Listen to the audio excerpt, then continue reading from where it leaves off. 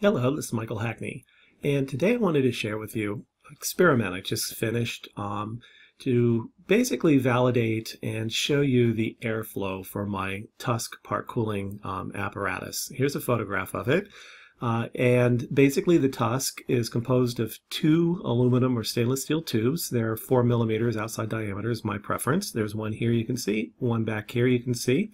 These tubes can have either 3 holes in each tube, like this. So you've got 3 1 millimeter holes. The middle hole is pointed right at the tip of the hot end nozzle, maybe a half millimeter or millimeter below it, and then the outer two kind of blanket air around the outside of that.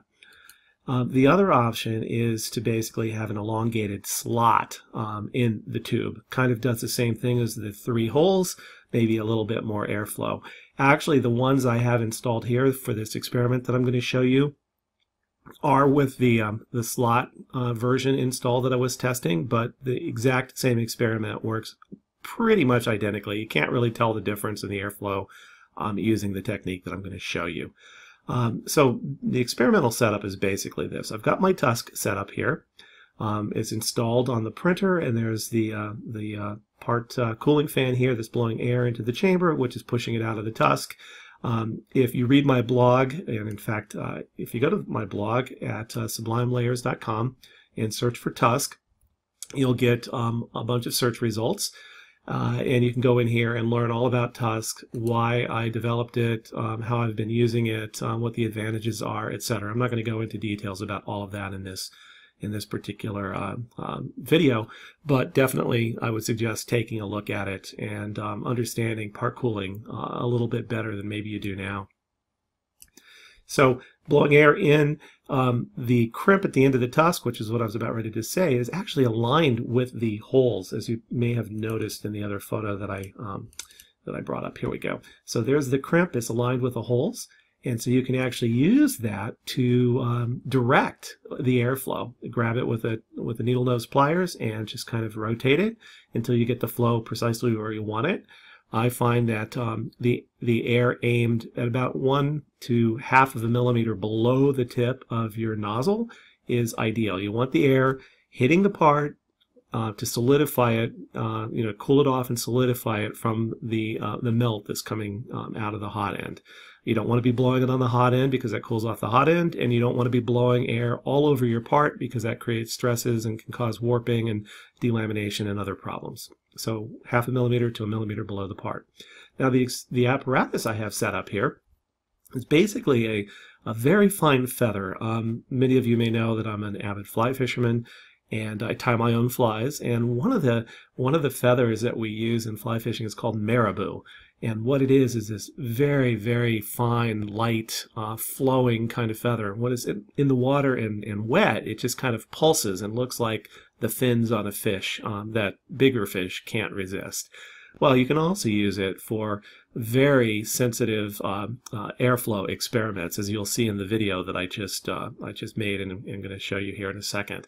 But the little tuft of marabou is actually taped to a little wooden rod dowel, and that dowel is then in turn taped to the bottom of the Tusk apparatus, so that it's kind of positioned down here below the nozzle. Okay, starting the test.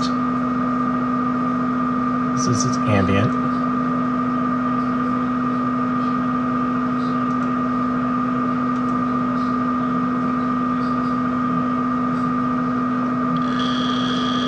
Okay, 20% airflow.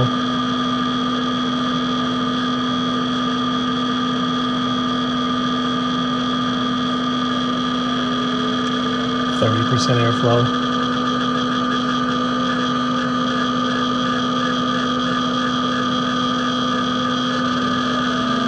50% airflow.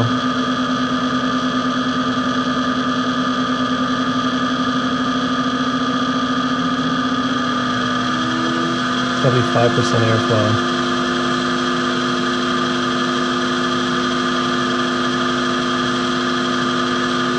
And a hurricane at 100%.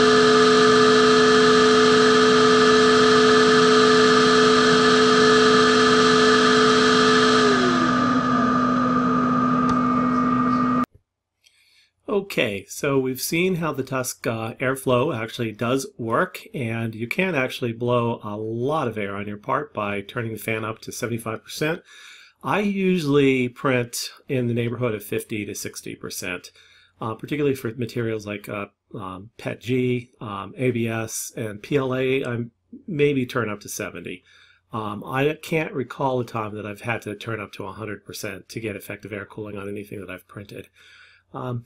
I just wanted to show this. This is a section of my upcoming book on 3D printing strategies. I've actually printed the 12 strategies, or published the 12 strategies online in various forums. It's on the Lulzbot user forum. It's also on the CME CNC forum. I have updated all of them, and they're going in to the chapter on strategies. And the one about part cooling is strategy number 12, be a fanboy. And I'm not going to read this to you right now, but you can go take a look at those online sources or get a copy of my book when it's available. But the thing I wanted to point out is that it is really, part cooling really is a very misunderstood and abused aspect of FFF printing.